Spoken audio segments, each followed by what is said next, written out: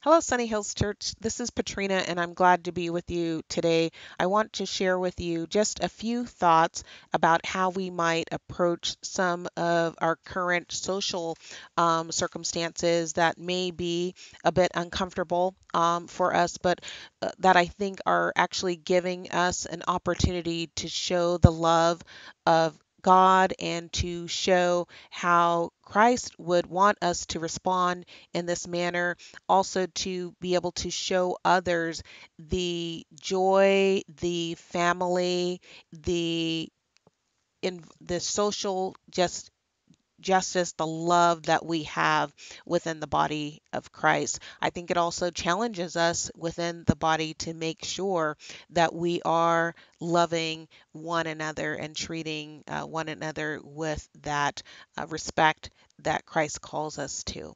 So, as I was going through and getting ready to share with you, I looked up a number of verses and thought about a number of things and was prayerful, and I came up with a few different scriptures that I want to share with you, as well as a few thoughts. So, the first scripture I want to share with you is 1 John 4, 7, and 8, which you're all probably familiar with. And that is, Beloved, let us love one another, for love is of God, and everyone that loves is born of God and knows God. He that loves not knows not God, for God is love. So I think that really sets us up to understand what we are called to do, and that is to love one another. So we need to first off be coming from that position of love. Now, the thing about love is, even though we're told to love, it's not something that really can be mandated. It's something that needs to come from the heart. And that, I think, is the issue, or the biggest issue that we have in our society. If everybody just loved everyone as Christ loves the church, we should really not be having any issues, but we can't mandate that. So within the church, if we're able to do it, we can at least show others and we can respond in love as an example to others. Additionally, if we're in positions where we have the ability to make decisions, we have the ability to make set a line, or set a tone. If we're able to set one that is grounded in in the love for Jesus and comes out of that respect and order, then that also allows us to set a tone for him. The next verse that I thought about comes from Matthew chapter 22, and this is when the Pharisees are asking about, which are the greatest scriptures, and so, or greatest commandments. And Jesus says, the first one you've heard of, love, thou shalt love the Lord thy God with all thy heart, with all thy soul, and with all thy mind. And then the second one is similar, and that is to love thy neighbor as thyself. And so, as I was thinking through things, that love thy neighbor as thyself came to mind, because I thought, again, if we're able to love others like we take care of ourselves, we want the best for ourselves. We want to be in good health. We want to be in good living circumstances. And so we need to keep that in mind as we're interacting with others, and as we're um, thinking about the decisions that we make and how they impact others. Are we making decisions that would put others in situations that we would like to be in, or give others opportunity that we would like to have, or that we think Christ would like us to have or to extend? The third verse that I thought about was later on in Matthew chapter 25. And this Matthew chapter 25, it talks about the sheeps and the goats, particularly. I'm looking at the end of the chapter, and it's talking about when the Son of Man comes again. And it toward the end of the chapter, there's a question about having taken care of responsibilities, basically. And it's Matthew 25 and in verse 40. Or actually, I should go back up a little bit to verse 37, and it says, "The righteous will answer him, Lord, when did we see you hungry and feed you, or thirsty and give you something to drink? When did we see you a stranger and invite you in, or needing clothes and clothe you? When did we see you sick or in prison and go to visit?" And verse 40 says, "The king will reply, I tell you the truth, whatever you did for one of the least of these brothers of mine, you did for me." And so, and then the next verse says, basically, if you hadn't done it, that you should depart from me. I know you not. So again, it kind of sets this tone for us taking care of others when they are in need, and that's what God is calling us to do.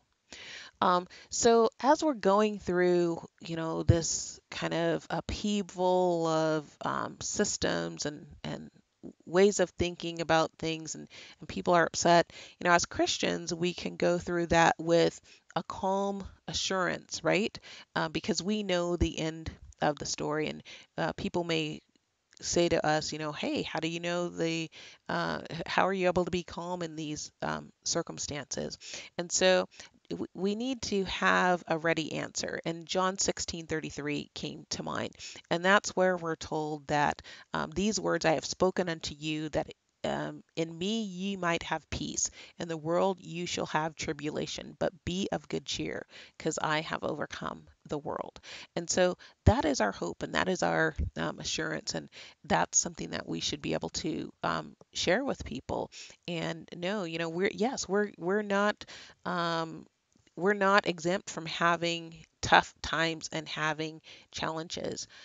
But we know that if we're in Christ, we're going to overcome them. And so we persevere through the difficult times. Um, I would also say that from a history perspective, as I started to look at things, um, we can't go back into history and change things. History is what it is. We can learn from historical events, and we can make changes based on those learnings, but we can't go back into time. So we're really just called to do the best we can in this time that we're in to affect positive change for the future. I think another few things to keep in mind is when it comes to everybody doing everything right. Um, there's only one perfect being that's ever been here on earth, and that is Jesus Christ. We had perfection at the time of the Garden of Eden, and we kind of messed that up. And so now we have Christ, who is the propitiation for our sin if we believe and we follow him. So we are called to do our best, and we know that Scripture um, tells us that there was good works for us to do that were planned in advance. And so we need to kind of recognize that we're in this moment not accidentally. God knew that we were going to be in this moment, and He calls us to be representatives for Him in this moment. So when we're acting, we shouldn't be acting just only of our own will, but we should be acting as ambassadors for Christ. So, what would Christ do? How does Christ make a difference in that situation? That should really be kind of our thought process and our approach. So, when we think about that and we think about the compassion that Christ had for people, there are several examples that came to mind. One would be the Samaritan woman at the well, where she doesn't even know that she needs living water. She just knows that life's kind of bad. She's been with these different relationships. They haven't worked out. She's going to the well in the middle of the day to get this water. There's a Jewish guy sitting there. They're not supposed to interact, but um, he does talk to her, and he ends up giving her something she doesn't even know she needs. And we have that as Christians. We have that thing that some people don't even know they need.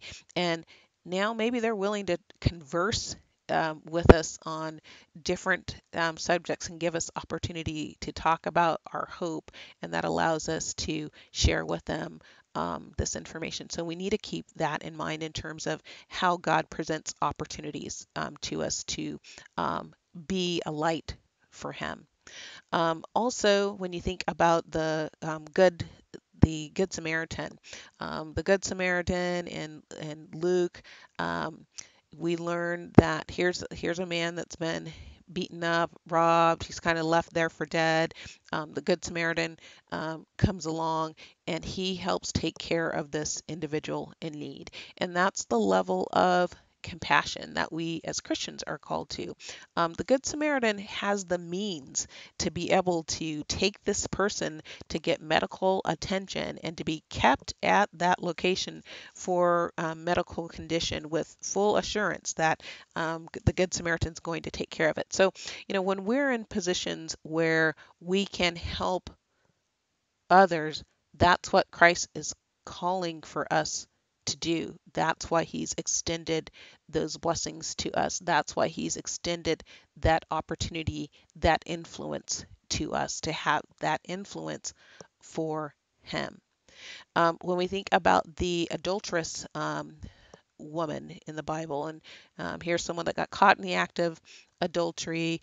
This was something she could be stoned for. In fact, the community's ready to stone her.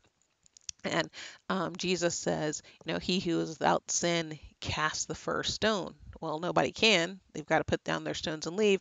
Jesus is the only one that has the power to condemn her. And his response is to give her another opportunity, to give her a chance. And he says, neither do I condemn thee. Go and sin no more. Again, we're called to that same level of compassion.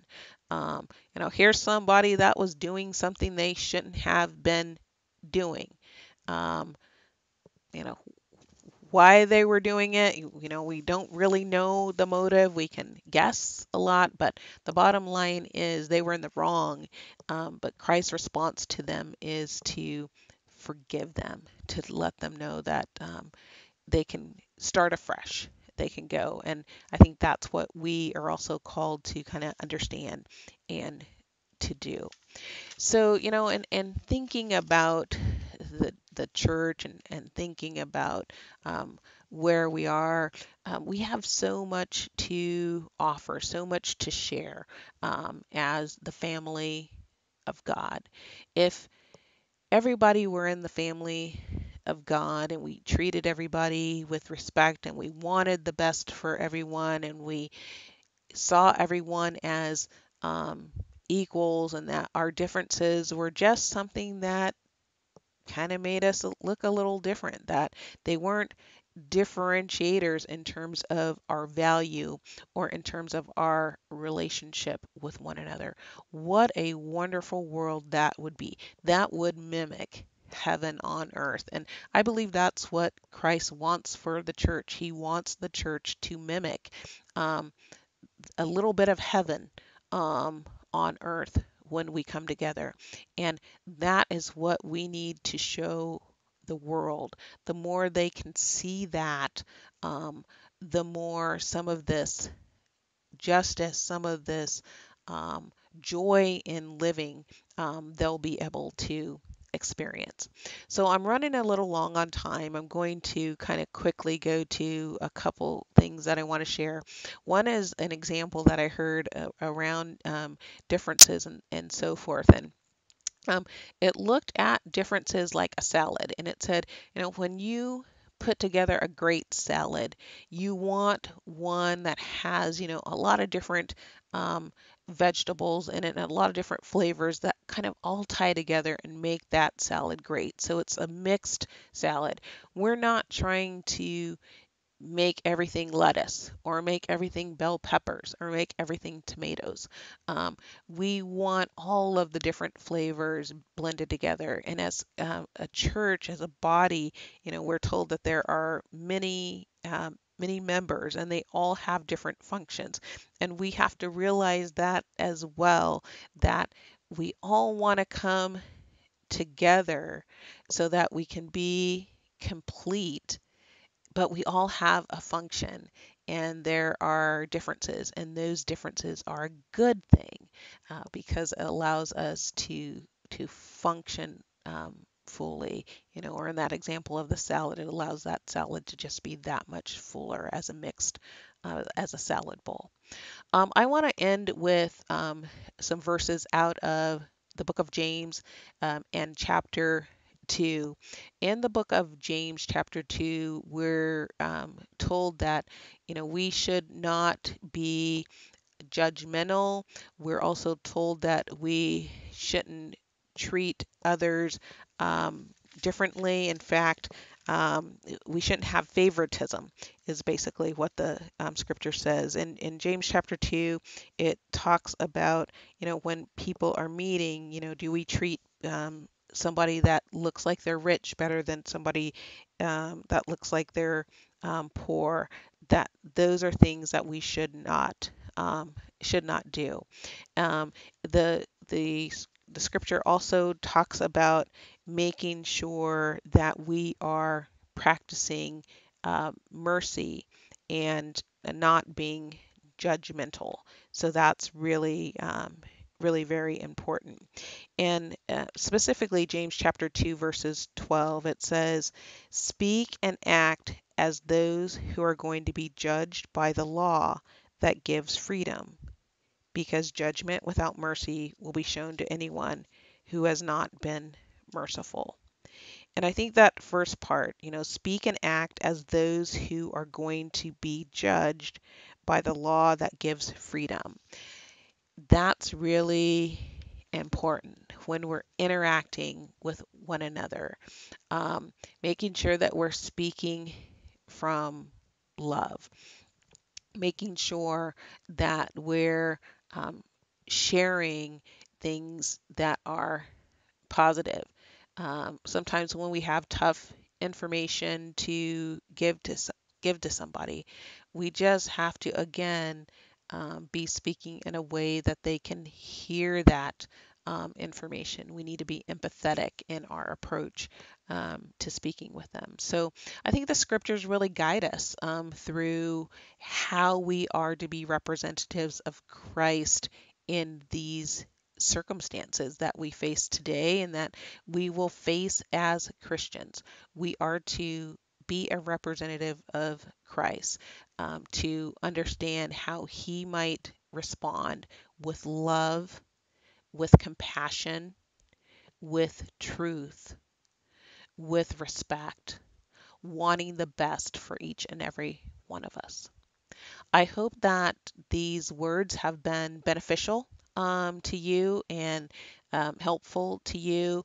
It was good for me, definitely, to go through and just remember, recall, revisit those things that Christ would have me say, do, and how he would have me respond in these tough circumstances, and also to gain assurance that he wants us to do our best. That's all he calls us to do, is just to do our best and to represent him in love.